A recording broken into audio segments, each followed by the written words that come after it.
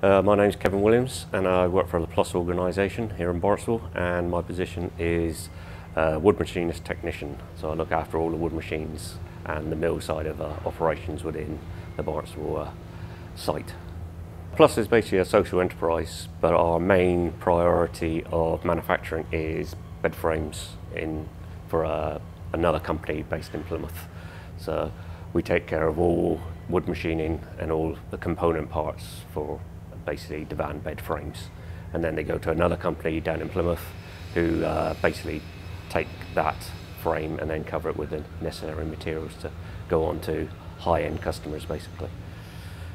I've been with the company approximately 6 years now, again mainly attached as a wood machinist to the mill. The second Salvador we just brought in, which is a SuperAngle with a drilling head. Our first machine was a Super Push 200. Due to our processes, we had a huge amount of waste. We was running at approximately 27% waste. Overnight, we basically knocked our waste down to approximately 11%. So there was a huge potential saving in waste material, and being able to identify defects, being able to work around that rather than having full-length material which we then have to reprocess. So Dalton Wadkins very kindly come in contact with us when the SuperAngle became available with a drilling head, and that's what sort of prompted us. We already knew Salvador as far as their reliability and strength, and all the pluses according to that, and it seemed a logical step to go for the SuperAngle with the drilling head. We're already determining in this short period of time a 28% saving on the waste. Hopefully take over from 2 machines, but currently compared to our previous operating machine, we were looking at 2,500 items a week, and we're already matching that target, and still have room to spare to be able to open up and do other processes. So all good so far. I think safety is a big plus for these automatic saws. All the saw and all the drilling head is all completely enclosed.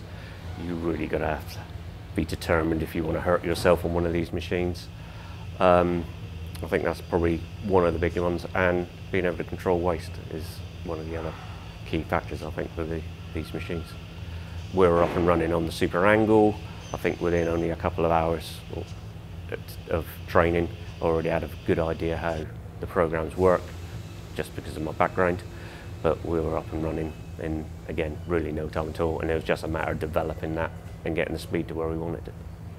Well, yeah, I think I would recommend the Salvador to anybody who's got a lot of cross-cutting work.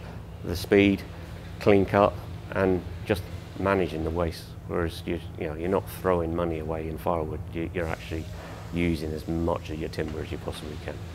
So the drilling head for us is obviously a big plus, and I can see the angle cut idea is good for a number of manufacturers and different drilling. Or you just go straight like the Super Push 200, which is a straight cut. I just think it's a good overall machine. Safety included, ease of operation, other things. Yeah, I would definitely let other people know that that's the kit. It seems robust compared to other machines that we looked at. You give it a kick and it doesn't move, so it's all good. So.